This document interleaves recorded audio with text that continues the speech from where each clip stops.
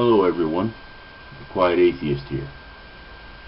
Now I am pretty sure that you all are going to wonder about why I'm using AronRa's picture today. Well, he is part of the two very special announcements that I have. I have recently shed some light on the announcements this past Saturday on the Skeptic Fence show. For those of you who do not know what the show is about, a link will be provided in the description that will lead you directly to the show. It is on every Saturday, I might add, and it is hosted by two very good people, Live Life 8072 and Negation of P. Links for their channels will also be provided in the description as well. With that said, let's get on to the announcements. First things first, I am going to remarry my wife of 12 years. This is a very exciting time for me. We had divorced a long time ago, and it was the biggest mistake that I have ever made.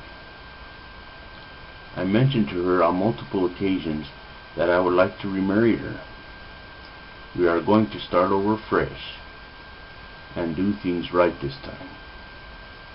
My wife and I have always been together, just not been married.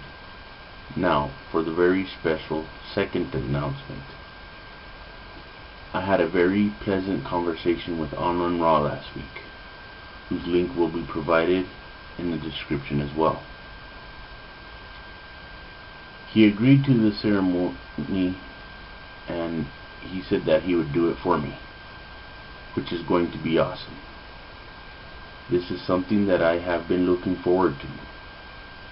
Now keep in mind that everything is still on the drawing board at the moment.